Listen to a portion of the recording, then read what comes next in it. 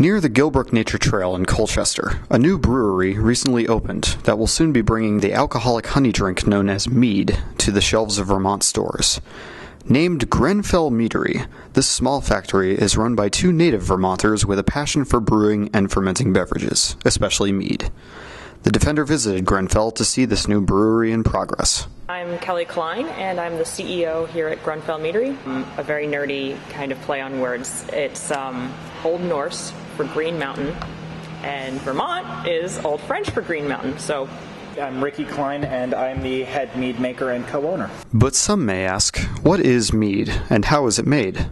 Mr. Klein was happy to explain the process of making the drink. So, mead is stupidly simple. Mead is honey, water, and yeast. We start with 930 pounds of honey, split between a barrel and a half, and we use a drum warmer, bring it to exactly 108 degrees. Why 108 degrees? That's the point at which the honey flows well enough that we can really pour it out of the drum, but we're not heating it so hot that we're starting to see any of the flavors change. We then have an on-demand, super high-efficiency water heater that runs through a charcoal filtration system and runs straight into our mix tank. We put about 300 gallons of 120-degree water in there so that by the time everything mixes together, once again, we're right around 110 degrees. We'll then run it into our tank through an aeration system and follow it up with cold water, once again, through the charcoal filtration system. Then it's a matter of waiting.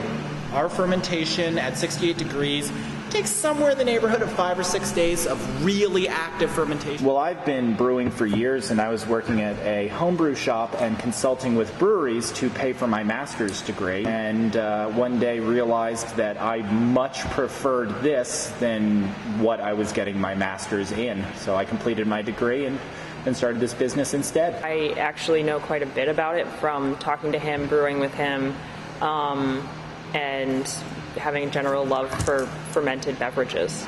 The only incident we've had so far is we had a soft line on our coolant system come detached. We lost about 20 gallons of coolant, but I mean, it's all food grade, so it was just a lot of mopping. It was frustrating more than anything. Though the mead will not be available for sale until November, the Kleins have high hopes for their product. Our hope is to be America's first everyday mead. We want to be, there are plenty of meaderies out there, but they are substantially more expensive than we are hoping to be on the shelf. And we want to be that mead that at the end of a long day, you'll ask yourself, hard cider, beer, or mead, and it'll be ours. For the Defender at St. Michael's College, I'm Patrick Cope.